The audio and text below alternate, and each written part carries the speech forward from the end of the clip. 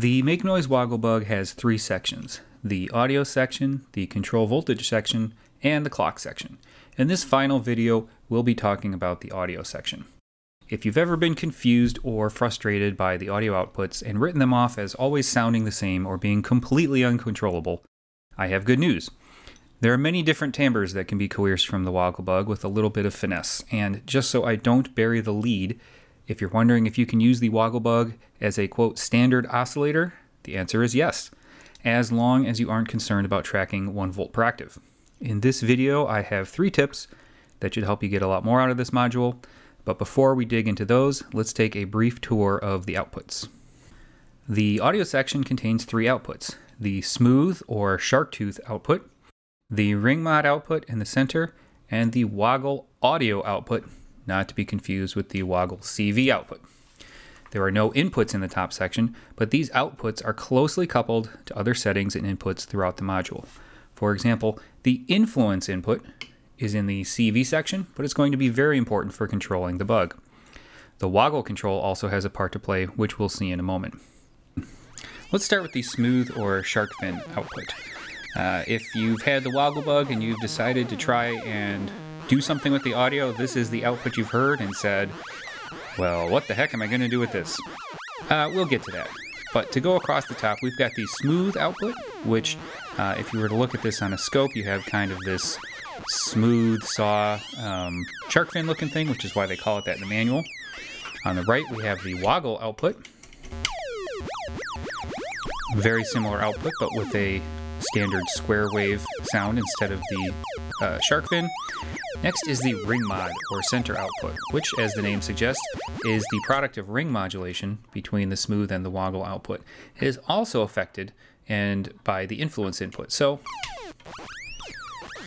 there is the center ring mod output, and now what I'm going to do is I have an oscillator just below here. I'm going to plug that, this is a sine wave, into the influence jack. Now I'm going to change the frequency on that. Raise it up. So obviously this is pretty gnarly, and these outputs get real hairy real fast. So that's going to take us to the first suggestion, which is the outputs of the Wogglebug can be described as a little bright, or harsh, or damaging to the psyche. I like to run them through a low-pass gate like the Optimix in order to tame some of the harshness. The first bit of movement on the module affects the high frequencies, but not the amplitude so much. And even just taking a little bit off the top like that really helps make these a bit more palatable. And then by the time you start using an envelope, you know, already we've got this nice random sequence. So this is a little bit more usable. A low pass gate really helps kind of bring that really harsh top of it off, especially from the ring mod output. So that's pretty straightforward. You can use a filter before or after your VCA. This is just my preferred method. Tip number 2, subjugate it. If you recall my previous video on the control voltage section, I showed how the ego id control can be used to do one of 2 things. With a source plugged into the external jack, the ego id control is a crossfader between an external source and the internal noise source. With nothing plugged in, the ego id control compresses the range of the random values generated by the Wogglebug. This time we're going to monitor the smooth output, which I will bring through my taming Optimix. And once again, we're going to start lowering the ego id control all the way down.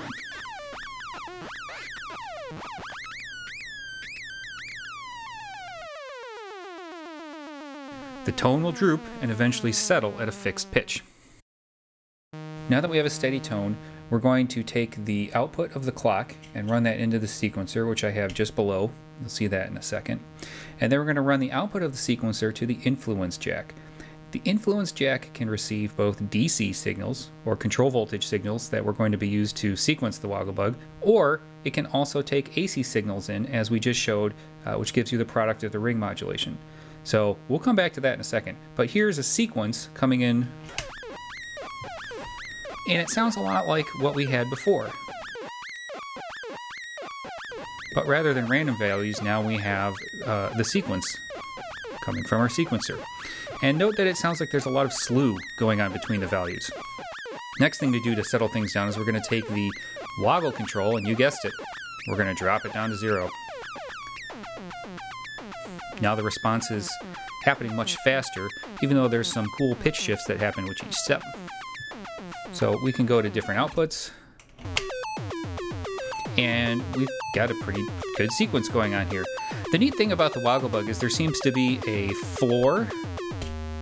You hear that tone here? Whatever this is, that's kind of the lowest it's going to go. So regardless of where your sequencer or pitch source is, that's going to be the bottom, and it's going to be consistent, which can really add a cool rhythmic aspect to what you're sending into it. So this is cool. You've got it as a sequenced oscillator, and you know, it's not following pitch, but it's definitely more controlled than, you know, this.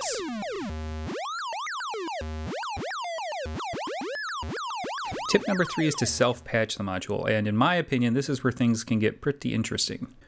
We're going to listen to the ring mod output again, and right now we're going to let it do its thing. But recall that the influence input takes an AC signal, and before we used an external oscillator. Well, what if we took the woggle output and fed it back into itself? So I'm just going to take the woggle output, put it in influence input, and listen to the tone change. Well, that's pretty cool. Let's drop this down.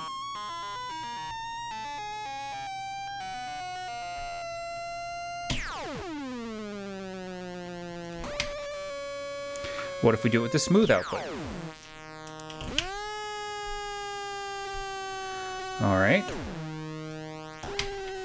So we can get a different sound here if we feed it back into itself. All right, that's pretty cool, but let's take this one step further. Recall a moment ago that I said that the influence input is DC coupled. And we saw that it's DC coupled because we could play a sequence into it. And then we saw that we could feed in an audio signal, which is the input for the ring modulation. So that means in theory it should be able to take both. So let's get nuts. Let's take a stackable cable here. We're going to take the audio output from the woggle into the influence. Then at the same time, we're going to plug the sequence from our sequencer into the input.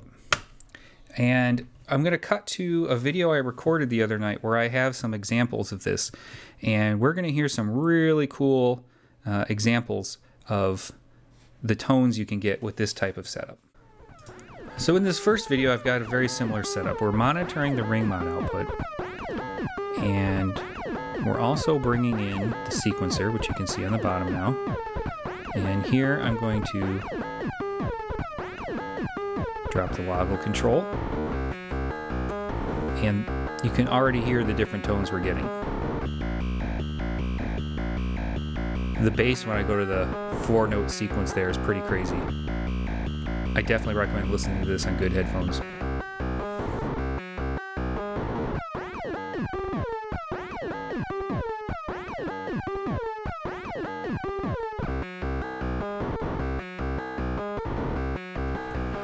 Next, just for fun, I'm going to take this example, and then I plugged it into the mimeophone for some crazy delay. And here you can really hear what sounds like, it almost sounds like a Car Plus Strong kind of pluck, almost kind of like the Mysteron output, which I thought was pretty cool.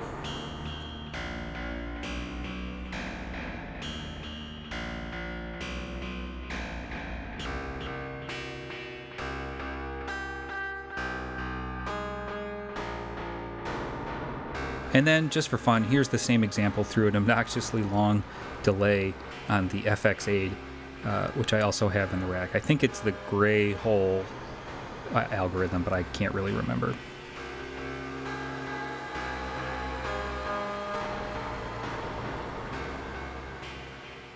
So those are just a few of the things you can do with the Wogglebug in order to get it more tameable and more usable in your patches.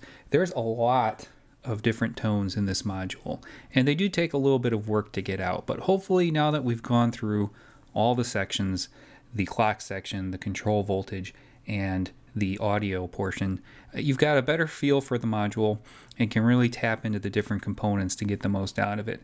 I think it's a very rewarding piece of gear, because while there is some functionality that you can get to right away, it does really reward diving into it and really exploring it and trying to wring every last drop. So that's it for the Wogglebug series. Thanks everybody. There were some really nice comments in the videos, and right about the time that this comes out, there's going to be 1,000 subscribers on the channel, which is definitely 999 more than I really expected. And that one is my own other YouTube account. So thanks everyone.